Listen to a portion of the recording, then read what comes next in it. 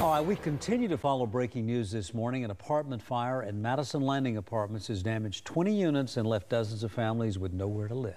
And we're learning more about those families' situation, including the help they need and what's being made available. News 19's Mariah Wiggs is live from the scene. She was first there. Mariah, what can you tell us?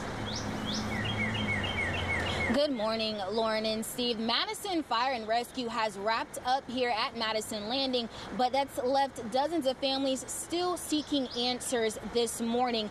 As you said, 20 units were damaged and 18 out of those 20 units were occupied.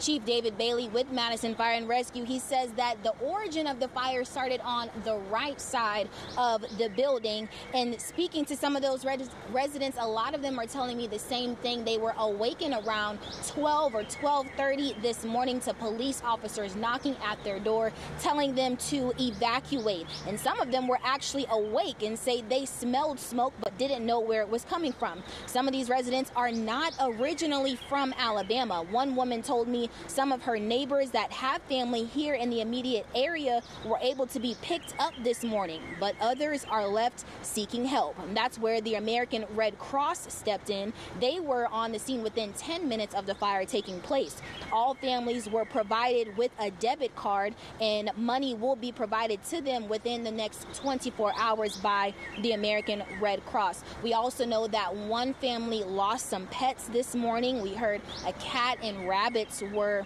killed in that fire, and some of the residents still remaining in the area were left waiting in the leasing office or discussing their options with the American Red Cross. And just to give you some background information on the building itself as well, we were told this is a 40-year-old building.